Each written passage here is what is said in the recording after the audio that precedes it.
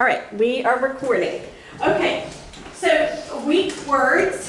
This is a list of words, and you can find this on the teacher grade link page. There's a lot of good writing resources on there. So this is our weak word list. Don't use these words. So try to avoid using these words in your writing because they're considered less sophisticated words, younger words, okay? So try to avoid them. How to write a strong essay body. You have to write your body paragraphs. You just peer edited your opening paragraphs for your first essay. So we expect a lot more because you're doing essays now, not just paragraphs. So you've got to step up your writing. So we're going to watch this video about how to write good body paragraphs. Have you ever had one of those bad dreams in which everything is fuzzy, nothing makes sense, and random people and things pop up for no discernible reason? For example, maybe you dream that you're trying to get to your math test, but the directions are really vague and you can't figure out where you're going or where to turn to get to the right place.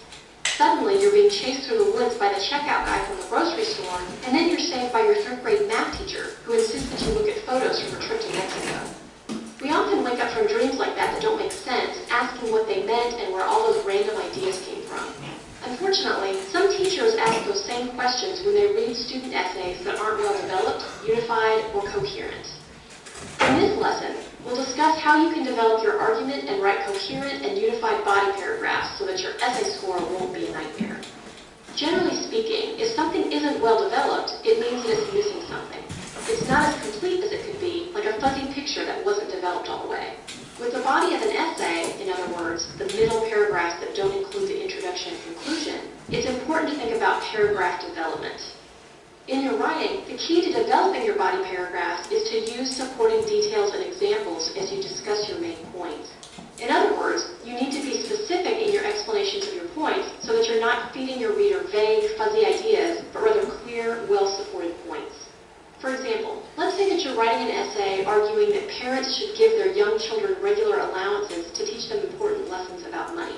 It would be easy to scribble down a few sentences making really broad points in one of your body paragraphs like, money is important and children should know that, children must learn about saving money, and children should learn not to spend too much in one place. These points may be good basic ideas, but to develop your paragraph effectively, you would need to include specific examples and details.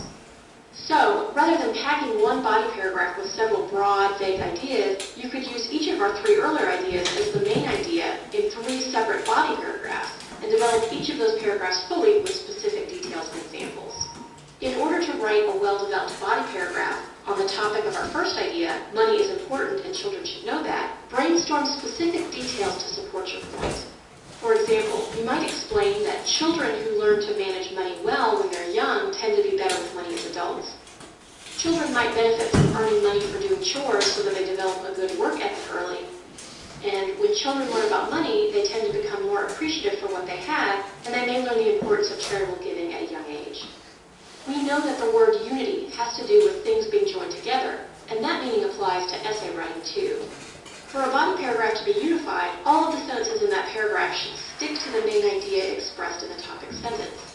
Just like a couple won't be very happy or successful if each of them has very different ideas about the nature of the relationship, your body paragraphs won't succeed if they feature a lot of ideas that don't go together. To achieve unity, you want to avoid any random, off-point ideas. Even an idea that seems to be sort of connected to the main idea of your body paragraph may be taking you off track if it doesn't directly support or relate to your topic sentence. For example, if you're writing a body paragraph with the main idea that children must learn about saving money, then each of your sentences in that paragraph must support that main idea. So you can explain that children can benefit from contributing money to their own college funds early on, and children can learn that it's good to save up for one really nice thing rather than frittering away their money on meaningless things. However, your body paragraph will be unified, and you'll lose points if you mention that many families choose to rent homes rather than buy so that they don't have to save up for a large down payment. Sure, this last point is sort of related to our main idea in a roundabout way. We're still talking about the issue of saving money and young kids are parts of families, but it's too big of a stretch, and if you include it in your body paragraph, paragraph about the importance of kids learning about saving money, your paragraph will stay unified for just about as long as that couple from earlier. You may wake up some mornings knowing that until you get some caffeine into your system, you'll be walking around in a foggy cloud of confusion. After that first cup of coffee, things may finally start making sense. Your essay body paragraphs need to make sense too. To achieve coherence, a paragraph should be clear and logical with sentences that flow together well. So if you have sentences that don't seem to be in the right order, or your body paragraph lacks transitional sentences so that the reader can't see how the ideas relate to one another, your paragraph will lack coherence. Also, your teacher will want to throw his chair through a window after struggling to decipher the meaning of your paragraph. For example, if you're writing a body paragraph on the main idea that children should learn not to spend too much in one place, you'll want to present your supporting ideas in a logical, clear way in order to achieve coherence. You might write about a specific example. Let's say you relate the story about your young child who spent all of his allowance at once and then was pretty unhappy to realize he couldn't afford anything else that he wanted or needed for the next month. To have a coherent body paragraph, you would need to present the points of this story in a logical order. First, explaining your main point that children should learn not to spend too much in one place, and then following with a chronological, clear order. You could explain that your son frittered his money away and then couldn't do fun things with his friends later. You might tie things up at the end of the paragraph with the argument that when kids learn this valuable lesson when they're young, they'll be more likely to be responsible spenders as adults. If you jump with your story up, explaining first that your son was mad that he couldn't go to the arcade with friends, and then backing up to explain that he had blown his allowance on way too many jelly beans the week before, and only then remembering that you needed to introduce your main point about kids not spending everything in one place, your paragraph would be messy and incoherent. Also, your teacher would have a broken window and nowhere to sit. So remember to keep your ideas clear and coherent. Some essays come across like waking nightmares for the teachers who read them. But you can keep the body paragraphs in your essay from being a horrifying mess by keeping 3 basic principles in mind. First, you should write well-developed body paragraphs that use supporting details and examples. Second, strive for unified body paragraphs in which all of the sentences in each paragraph stick to the main idea expressed in the topic sentence. Third, you should present coherent body paragraphs that feature clear, logical sentences that flow together well. You can also ensure coherence by using transitional sentences between your points and ordering your points in ways that make sense. Use chronological order when you relate a story, and don't back up and start adding details at one point in a paragraph when you should have included them earlier. By producing well-crafted body paragraphs in your essays, you'll help preserve your reader's sanity and earn high scores. Okay, so we learned about body paragraphs. Yes, Ella? Question? Why was the kid behind a barbed wire fence? That was the fence around the fair. But why was it covered in barbed wire? Yeah, I was a bit conscious of the wire. Maybe it was to keep the animals from getting out. I don't know. But anyway, so let's keep going. Introduction. So your intro paragraph, you should have your hook or your attention getter. So those of you who just peer edited, you should have been looking for some kind of a hook or attention. You should have probably a general statement about your topic, and then you're going to have your thesis, okay, for your intro paragraph. And what did we talk about last time? The thesis connects to your body paragraphs. Body paragraph 1, body paragraph 2, and body paragraph 3. What am I supposed to include? By the way, this little symbol, if you see it, this means paragraph. It's like a little hook with 2 lines. So in a body paragraph, so I've got to have a topic sentence, right? The topic sentence relates back to my thesis statement, right? Then I'm going to have supporting details and examples. Is that where sometimes my citations might be? Yes. Everybody nod your head, yes, Franklin's right. And then concluding sentence, okay? Now, would this paragraph only be 3 sentences? No. A paragraph's going to be 6 to 8, okay? So this is going to be 1 sentence, and this is probably going to be 1 sentence. So, in doing our math, that leaves me about 4 right here. So I'm going to have my supporting details, and I'm going to explain how my detail relates back to my topic sentence and my thesis, okay? And you're gonna have the same thing for each set, all right? And now we're about to learn about concluding paragraphs, your conclusion, because you've got to write that as well. Yes? The body paragraphs are just the same format as the paragraphs we've been writing before, right? Just, you have to... No, what we've been doing before is a You little... like the sentence things, don't you use the same structure? So the paragraphs we've written before, you kind of had your topic sentence as your intro, and your concluding sentence as your conclusion, and the meat of the paragraph was in the middle, right? So now we're expanding those paragraphs into essays. So now, like, your one topic sentence that you've been writing for your paragraph becomes a whole intro paragraph on its own. The last sentence of the paragraphs you've been writing, the concluding sentence, now becomes a whole paragraph. It's your concluding paragraph. And then your middle that you've been writing for your paragraphs now expands into 3 paragraphs. So you said Body like paragraphs. intro example 1, supporting example 1, or example 2, like the detail 1, example, detail 2 example thing? Yes. Okay. Right. We talked about like a thesis might have 3 points. Each body paragraph is going to address one of those points. So like if baseball is, I'm trying to think of a good example. So baseball is a, I'm trying to think of an example. I'll think of an example while we watch the concluding paragraph to give you a video.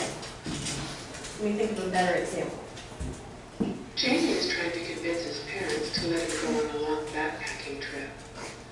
They're not sure he's old enough to go, and he has presented his list of examples of how responsible he really is. And if you let me go, he says finally, I promise I will do the dishes for an entire week. Jamie's been using the very same techniques that you use when you write a good conclusion for your paper. At the beginning of your paper, in your introduction, you wrote a great thesis statement that contained your main points. In your conclusion, you will restate those main points, but don't just copy and paste them. See if you can restate your thesis in an interesting, fresh way. How can you do this? Well, use different words. If one of Jamie's main points is that he is responsible, he could restate the idea by mentioning that he is trustworthy. Use a different order. This can be especially powerful if you want to end on a point that will clinch your argument. In Jamie's case, he tried hard to offer his parents a deal they couldn't refuse, a week's worth of dish duty. Split up the points. You don't need to write all the thesis statement points all at once.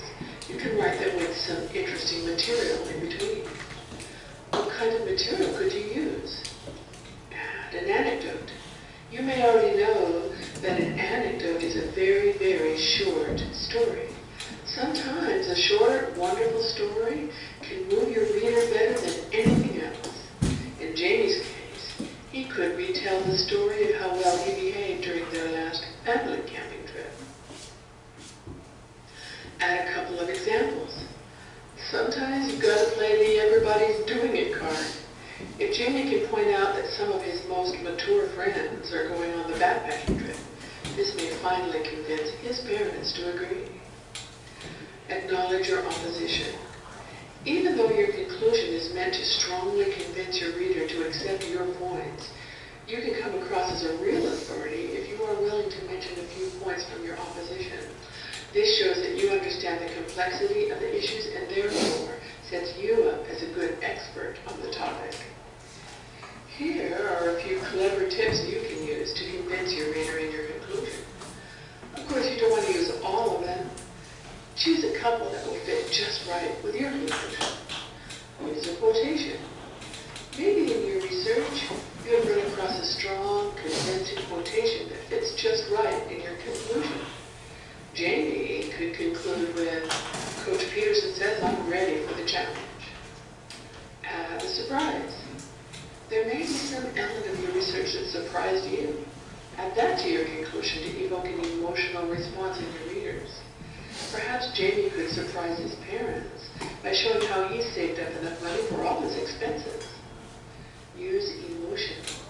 There's nothing like pulling the heartstrings just a little in your conclusion, especially if you're writing about an important social issue like homelessness or hunger. You could write a sentence or two that will reach out to the hearts of your readers. Call to action. Let's say you're writing a persuasive essay, and in that case, a call to action will work great in your conclusion. This means that you challenge your reader to take action in some way. Jamie might ask his parents to call his friend's parents with permission to let him go on the trip. In the case of a paper on hunger, you might challenge your readers to volunteer to help in a community food bank or soup kitchen. Once you've restated your points and used a few wonderful techniques to involve your reader, you're just about ready to end your paper. One great way to do it is to make your main point in a bigger way. Jamie can point out how kids all over the world benefit from the rigor and challenges of backpacking. A paper on hunger could point out that even though there's hunger the world over, we can do our part here and now to help in our community. Conclusion. So, what do you need to write a powerful conclusion? Restate the main points from your thesis statement in a fresh way. Add a couple of important details. Use a few clever writing techniques. Make your point in a bigger way.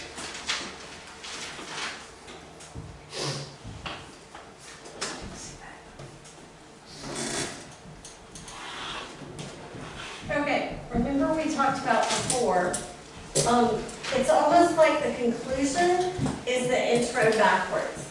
This is coming more specific, and this is specific and going out. Okay? So keep that in mind with your writing. So my example that I came up with was, and this is a very, very simple one, but there are many fun sports to play, like baseball, basketball, and football. And if that was my thesis statement, body one paragraph would talk about baseball. And I might have a topic sentence talking about how much fun baseball is because it has lots of players and it lasts a long time with innings, and it's the best part about it is when you get a grand slam, and explain what a grand slam is. Or body two, you can talk about basketball, and then you talk about baseball. And then body three would talk about maybe football. And you can talk about, with your supporting details and examples, each thing describing why it's fun, the number of players, the rules, the activities, and what the highlight of the game might be. And then you'd restate your thesis, make a general statement, and then end with a clever point. Yes, JD, question? That wasn't exactly what the question I was asking. Okay, what was your question? So like in the book it says do the main sentence in the detail one, the example, detail two, example one, and closing sentence. Are we still doing that for each of the paragraphs? Yes, you're going to do that for each paragraph. Okay. Yes, Moses? Could we, if you wrote it in poetic form like your essay, just hear me out, would that be allowed? You cannot write a poem for the Not essay. a poem, just in poetic form. Okay, explain to me. When you're, well, not for the basis of this class. So, moving on, for our video, our last video is very short. This is on conciseness in writing. And then we're going to do an activity called eliminating wordiness. Oh, man. And we'll see who can make the best quality sentence out of some sentences I give you. Yes, JD? So what you're saying is the video on conciseness is very concise? It is. It's very concise. The video on conciseness is very concise. So bear with me. You may, at some time, have received a corrected paper with the word conciseness written in red ink in the margin. But what is conciseness, and why did your teacher think it was so important? Conciseness is the extent to which a piece of writing communicates clear information in as few words as possible. One good way to think about conciseness is to think about what, in auto mechanics, is called the power-to-weight ratio. Power to weight is the horsepower of the car divided by the curb weight. In other words, the higher the ratio, the more powerful the car. But to achieve a good power-to-weight ratio, you must not only have a powerful engine, but you must also have to limit the weight of the car. Likewise, in writing, it's not enough to have intelligent things to say. You must find a way to lighten what you're saying by using fewer, clearer words. Let's review a paragraph that needs to work on its conciseness. While it may deliver a great message, the ideas of the paragraph are weighted down by inefficient word use. While listening to the paragraph, ask yourself a few questions. Do you find yourself struggling with the language? If you were to rewrite this paragraph, could you make it clearer and more direct? How? In Ernest Hemingway's novel, For Whom the Bell Tolls, the main character is a protagonist who, when he's in the book, is trying to blow up a bridge. The main character of the novel's name is Robert Jordan. While he's trying to blow up the bridge, he's learning things about the life he's living. There's lots of stuff. For example, he's learning what it means to love another person other than himself, and what it means to love people in the community that he's living in. The book was published in 1941. As his death approaches, Robert Jordan starts to see these lessons in a sharper perspective, and thinks, even though he's going to die at the end of the book, that he can live a worthwhile, meaningful life. Indeed, it's his knowledge of his death that makes his life so precious. When revising for conciseness, you want to ask yourself two questions about every sentence you've written. First, is the information in the sentence necessary to communicate what you're trying to communicate? If not, simply delete it. If the information is necessary, ask yourself the second question. How can I state this information in fewer, clearer words? Then try it. Count the words in your sentence, then rewrite it with fewer. Repeat this process 1 or 2 times, looking especially for redundant information. Gradually, your sentence will shrink, and your conciseness will improve. Using that strategy, let's revise the passage we heard earlier, revision. In Ernest Hemingway's novel, For Whom the Bell Tolls, the protagonist, Robert Jordan, is trying to blow up a bridge. Also, he's learning lessons about his life. For example, he learns what it means to love another person, and to love people in his community. As the novel progresses, and his death approaches, he starts to see these lessons in sharper perspective, and thinks even though he's going to die, he can live a worthwhile, meaningful life. Indeed, it's his knowledge of death that makes his life precious. With this revision, we had a total of 54 words saved, which was a 38% reduction. Beyond the reduction in word count, notice how much clearer the revision reads. None of the necessary information from the original paragraph is sacrificed, and it is presented much more clearly. Polished writing of any kind always exhibits conciseness, which is the quality of being direct and efficient. While it isn't necessary to worry about conciseness on a first draft, it's essential to the revision process. When revising for conciseness, ask yourself 2 questions. First, is the information you've included essential to what you're trying to communicate? If not, delete it. If it is, ask yourself how you can say it in fewer, more direct words. Over the course of the document, if you hone each sentence in this fashion, you'll cut your word count drastically and end up with direct, efficient writing.